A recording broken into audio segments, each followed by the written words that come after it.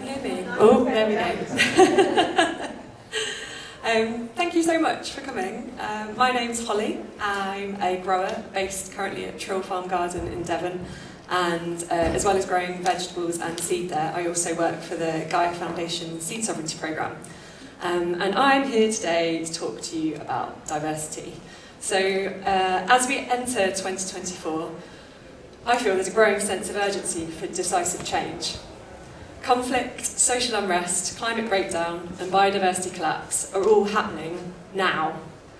So now is the time for radical transformation into a new and regenerative future. And that future starts with seed.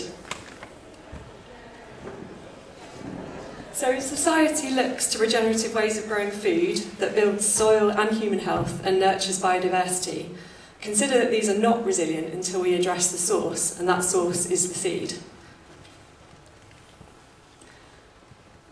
We've lost 75% of genetic diversity in the last century. Reasons for that?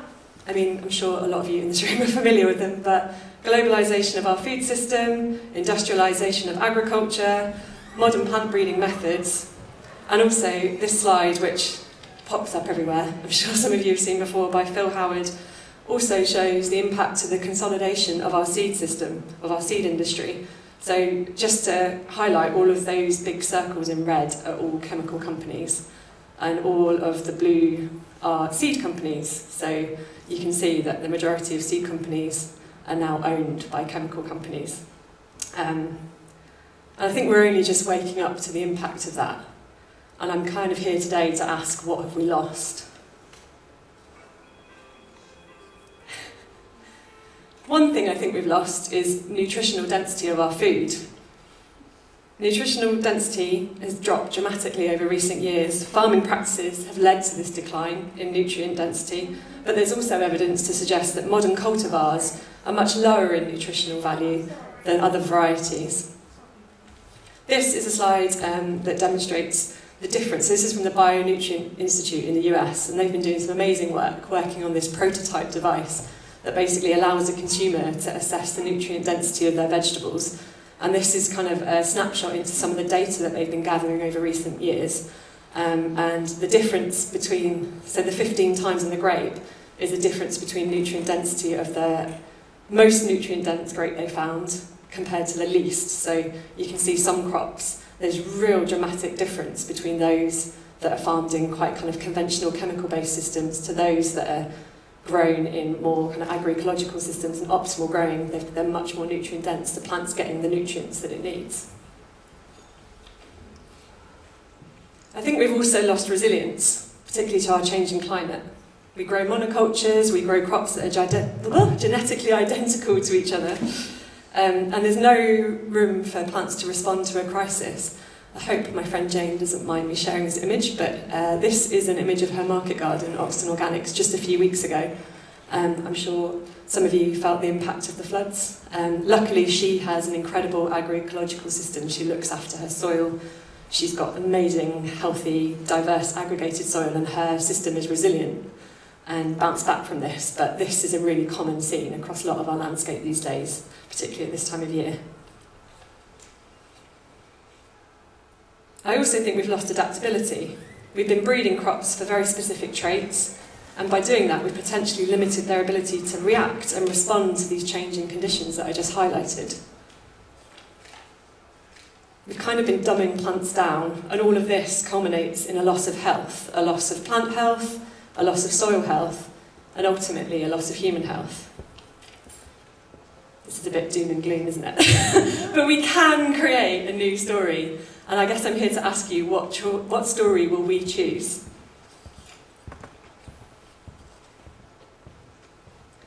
Things haven't always been this way, and one key piece of this story is that we haven't always bought seed.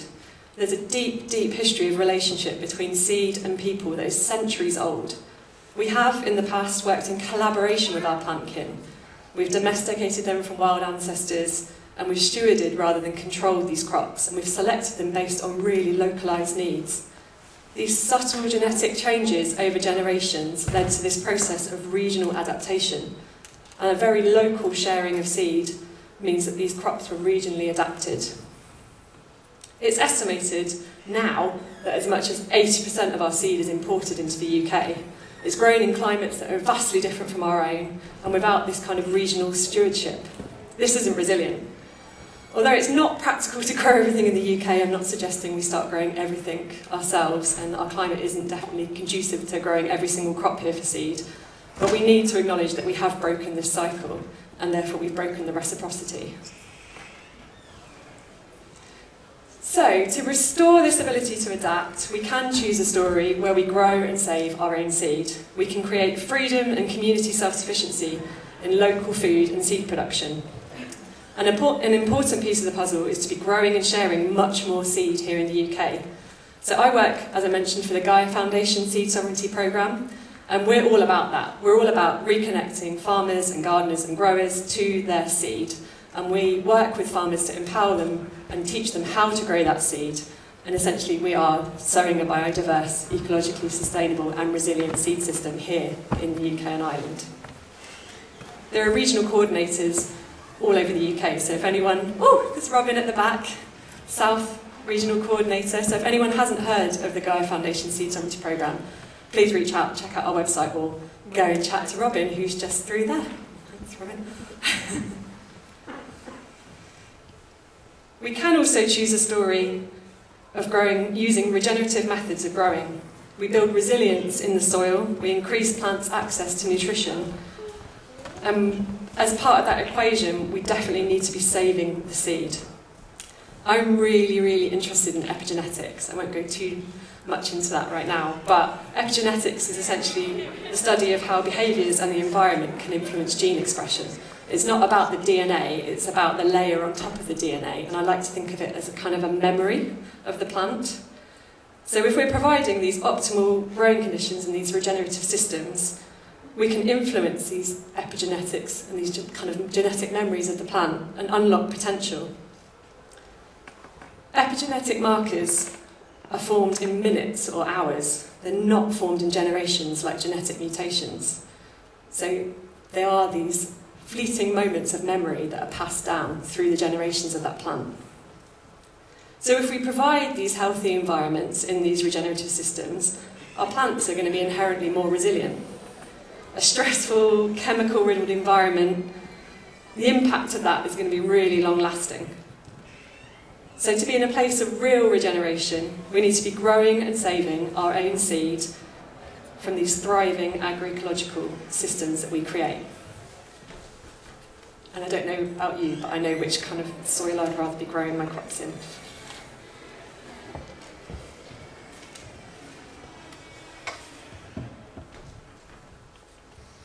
Part of this equation of these regenerative systems is the biology.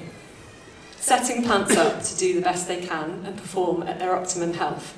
I'm going to geek out a bit now, sorry folks. So plants have complex microbial assemblages. They are essentially a holobiont. They photosynthesize, they turn all these amazing energy from the sun into sugars, and then they pump some of those sugars out through the roots, and that feeds the biology in the soil. And in return for that food, they gain a large percentage of their nutrients that they need to grow. And now we know that plants even consume microbes, so sorry to any vegans in the room, but plants are not vegans. They are definitely meat eaters because they eat the microbes. There's amazing research by Dr. James White at Rutgers University.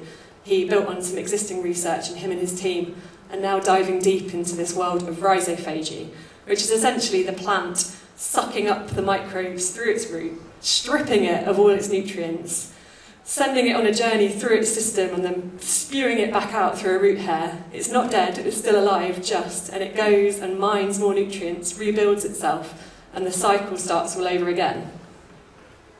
Research suggests that plants get 75% of their nutrition this way. And this is where regenerative farming practices really come into play. We're facilitating microbially diverse soil. We're allowing plants to create these protective rhizosheaths and thrive. We're often investing time, energy and money into improving soil, but then we go and plant seeds in that soil that can't associate with this microbial life because they've potentially forgotten we've been using breeding methods that haven't allowed them to build those relationships. They've forgotten that those microbes can help them. They've forgotten that symbiosis. And we've been removing a lot of those microbes from the seed through our seed production methods. We now know a large part of the seed microbiome is passed on through the seed. It's actually, the endophytes are living on the seed coat. And if we go and strip those through various processes or applying fungicides, then the plant isn't passing those essential microbes on to the next generation. So it really reinforces the importance of saving seed, and saving seed locally in local soils. But is that enough? So we can grow and save our own seed in a very local system. We can create these amazingly microbial, diverse soils and use all these agroecological practices. We can build a community of seed growers. We can build our diverse communities in our soils. But I believe we also need a community within our seed. Sorry about the terrible graphic, thank you, Canva. I think we're unaware of what a truly healthy plant looks like. Our obsession with control has locked these plants away, potentially firmly locked up forever in a cage. We've bottlenecked these genetics, and plants aren't free to express themselves or reach their full potential. I really want you all to consider today the radical possibility of seed. If we release it, if we let go of this idea of purity and adopt a more open approach to genetics. I am absolutely not dismissing the cultural and historical importance of stable varieties. I don't want to dismiss the value of resilient, open-pollinated varieties, even F1 hybrids. I think when they're bred in a non-commodified system, they're really, really important and an important part of the story for the future. But if we're to become open to diversity within each crop, we need to open ourselves up to the vast genetic pool to dip into, particularly in this time of instability. And I think diverse populations offer us this opportunity. Before the commodification of varieties, seeds had no name. We didn't have fixed varieties. We allowed the crops to be less static and more dynamic. So I'm here to introduce the idea of diverse populations. This may be familiar to a lot of you already, also referred to as adaptive farming. Growing crops as diverse populations allows genetics to roam more freely and opens out the possibility of allowing plants out of that cage and allowing them to fully express themselves. I believe subtle yet slow regional adaptation isn't enough. It's not enough in our current world. We're in a time of urgency and things need to happen now. So as part of my role with the Gaia Foundation this year, I've been facilitating a crowd breeding project. So I'm working with a fantastic group of 18 farmers from across the UK and Ireland, and we're working together to curate 3 different crops. Growing a diverse population means that we're growing locally adapted, genetically variable, and promiscuously pollinating crops. You grow crops as a flock, so you choose the varieties that you like. It's important to start with ones that you know or have traits that you know that you want, and then you allow them all to mix up. You grow them all out together and you allow them to cross-pollinate. And this opens up the possibility of what happens when these crops freely hybridize. You're essentially creating a hybrid swarm and repooling all those genetics to see what happens. This recrossing of genetics and rehashing of genes and potentially forging new microbial relationships allows new traits to be expressed and gives us opportunity to have more resilience in our system, because things might be presented through that combination of genes that we hadn't thought possible, and give us something that's more resilient to our rapidly changing climate. And an important factor to remember is the epigenetic story. We need to be holding seed back from each generation. We're not in a period of slow adaptation. We need to do everything in our power to give these plants the best chance. So if we're holding back some seed from 3, 4, 5 generations, mixing it up with the seed and sowing it that year, then we're passing on that genetic memory, and it remembers the season from 2, 3, 4, 5 years ago, not just what happened last year. Because we might be getting a year of extreme drought, we might be getting a year of extreme floods. Everything's changing so fast that we need to be doing everything in our power to pass that memory on through the seed. This is just an example of a flock of butternut squash that I grew out this year. So you can see the diversity that's starting to present itself already just from mixing up varieties. Diverse populations appeal to me because they are static. They're not static, sorry. They are dynamic. They fully embrace living in the now. Every plant is different, everything's unexpected. There's a kind of pure excitement to the different colours, shapes, textures, and tastes that it brings. It's a reciprocal relationship that empowers both the plant and the grower and allows both to work instinctually together. They offer a kind of freedom. We don't have to accept our current paradigm. We can bring back genetic diversity in 4 to 5 generations, and through collaborative breeding efforts, such as the project I'm running this year, this can be accelerated and some of the risk can be alleviated. There's an amazing indigenous seed saver, Rowan White, in the US that some of you may have heard of, and she quoted recently, "Choose your adventure," and I just loved that quote because it really kind of resonates with these diverse populations. They're changing and we get to choose which direction they go in. I think all of this highlights the joy that can be found in diversity as well, and that's one thing I've really noticed from growing these crops, is that you get the unexpected, everything is different, and there's just something fundamentally joyful about that, and I think we've lost a lot of joy in our farming and our growing practices these days. I think for too long we've allowed seeds to become commodified and severed our connections with these crops, and therefore that joy. Growing diverse populations is not only an act of resistance, it's an act of healing. It's healing our relationship with nature, increasing our resilience, and most importantly, restoring joy to our farming and gardening practices. Thank you very much.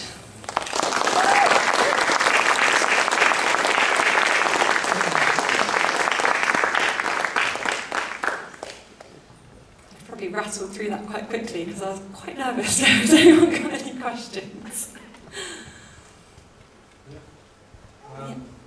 You mentioned that you think the mycorrhizae sort of seed is on the plant seed.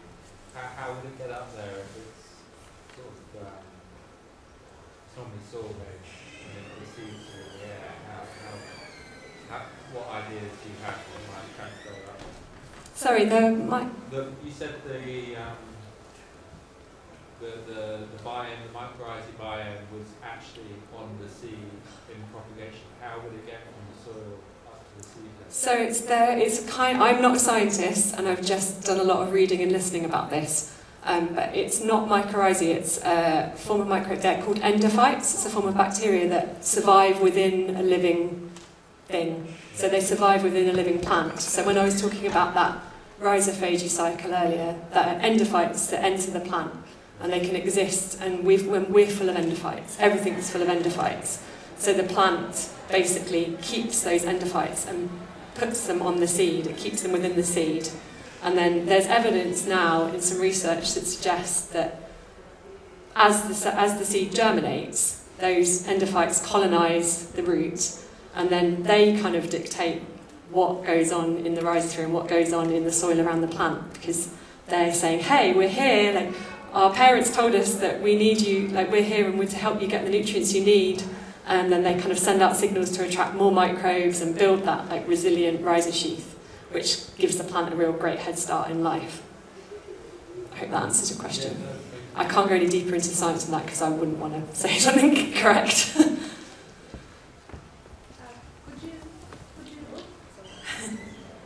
I'll just take this person here because they just had their hand up. Hi. You might have to shout, sorry. Great information, but bring it back to the level of an allotment. I can't, is there another mic? Sorry, I can't quite hear you. I think they're just going to get another mic. Bring it back to a gardener in a garden. Yeah. Could you give us some ideas in allotments and in gardens, growing veg, for instance? It's really, really easy. It's much easier, actually, to start these diverse populations as a kind of home gardener, because you haven't got the pressures of, say, needing everything to ripen at once for market and things like that, which is kind of often a barrier for growing these at scale or market gardens or larger. You could just choose the varieties that you love. Maybe you've got a really lovely crop, a really lovely variety of carrot that tastes delicious, but actually maybe it doesn't get as big as you want it. So maybe find another variety that gets to the size you want it, and then another variety that maybe is resilient to a certain growing condition or a certain disease, and then you just grow them all together, grow them out for seed and allow that cross-pollination to happen. And then when you open yourself up to this, you're going to get a lot of diversity, and you're going to get a lot of things that maybe aren't edible or don't taste nice or don't perform well. But if you do it over a period of years, and that's why it's great to do it with friends and in collective, maybe on an allotment, because you can then narrow your selection. You need to have a bracket where you're, say, selecting for taste and you're selecting for size, but you let everything else roam. So you're not narrowing it down like we often do with kind of stable varieties where they have to be really specific. We have laws in this country where we're selling varieties, they need to be distinct, uniform and stable. There's no heterogeneous crops allowed. The EU can now, unfortunately the UK we currently can't. So that's why all of our varieties we buy have to be very, very stable, and all the traits have to be performed in a very specific way. Whereas you can do it yourself and share the seed amongst yourselves, and as long as you've got a couple of things that you're selecting for, you allow other traits to roam, and that just brings resilience, because maybe you don't care how big the plant grows. That doesn't matter, that doesn't affect you. So you're only choosing for the taste or the colour, but the plants can get all different sizes, it doesn't matter. And that just gives a bit more adaptability and a bit more resilience, because you're not bottlenecking those genetics quite as dramatically, if that makes sense. Did you have, yeah? Yeah, You go. talk more about... You go. Hello. Hi. Could you talk more about the program you're working on, Yeah. the program with the farmers? The crowd breeding project specifically, or the Gaia Foundation? The first one. The crowd breeding, yeah. So it was something that we advertised just before Christmas, and it was primarily targeting people that have been through the Gaia Foundation's Seed Sovereignty Programme training. So we do introductory courses, and we do an advanced course for community growers and farmers and growers, like market gardeners, to learn the real deep dive in depth of seed production. So you have to have a kind of understanding of seed production, and then you could apply, and it's for those that are really interested in this idea of mixing up the genetics and growing diverse populations. So we had loads of applications, it was amazing, and selected 18 growers from across the UK and Ireland. And it's a really collaborative project, so they've done similar things in the US, and the group of people we've met once, we've decided what crops we want to grow, so we're growing 3 crops, and then collectively we decide which varieties we know and we like and we think would bring the traits that we want to that crop. We decided on some selection criteria. So for example, we're growing a kale, and people wanted it to be like beautiful, which is a really nice trait that stood out, and also really delicious. So we've selected varieties that we know, and then everyone will get that mix of pool of seed. I'll be sending that out to everyone, and they grow them out this year, and we'll be working together to collectively select from these crops, and then that seed will be repooled at the end of the year and redistributed again to the growers, and then they'll grow them out next year, and the process will be repeated. And slowly we'll just be honing down, making selections, but not too harsh selections. But because there's lots of people doing it, it means that we can select a bit more. We can be a bit more fine-tuned about what we're selecting for, because that seed's all going to be repooled and then redistributed.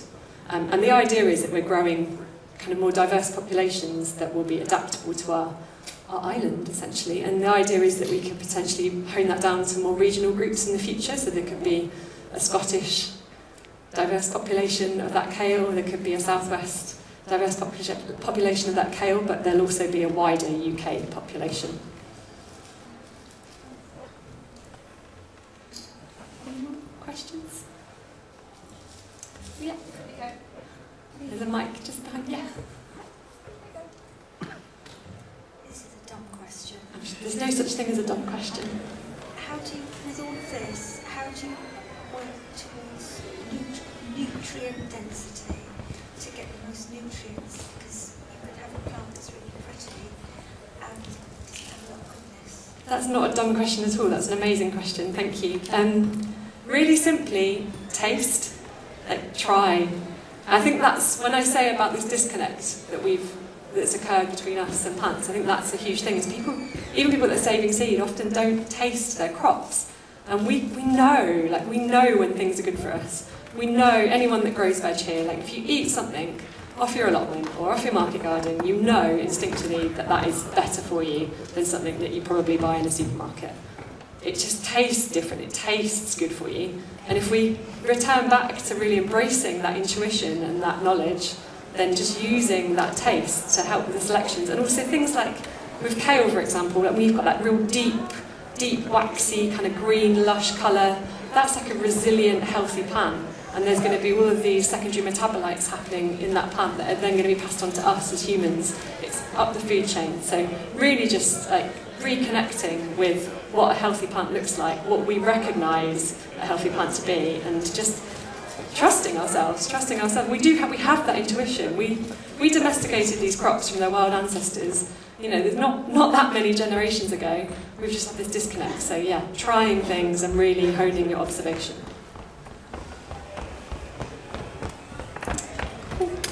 Thank you very much. I'm hanging around all day.